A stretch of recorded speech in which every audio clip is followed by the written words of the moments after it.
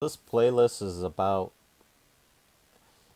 ETL, extract, transform, and load.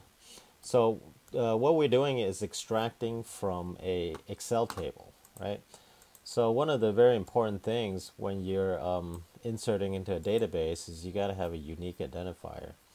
And I did some Googling and I saw stuff on Stack Overflow that looks like this to create a GUID ID. And this is kind of difficult to use, and I tried it, it doesn't work. So I was thinking maybe I can write my own quote unquote unique identifier, right? So I was thinking if we're gonna do this like once an hour, we can use the time to create a unique identifier, right? So there's a nice function in Excel that equals now to give us right now. And then we have Dave and Bob, and this can be auto numbered. If you know this little trick, you right click and you scroll down, see how it goes 15, fill series.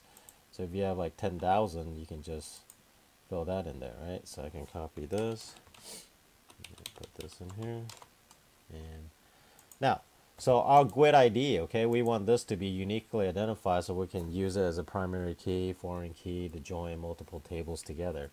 So this is how I wrote it.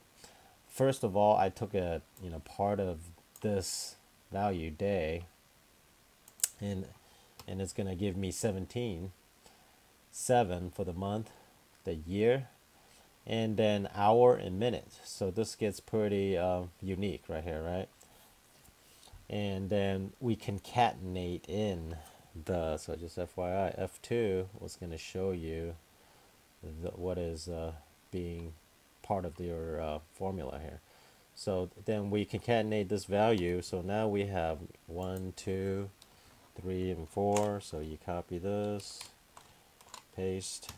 So now we have a pseudo GUID ID here we can use for inserting into a database. So this is going to be a whole series on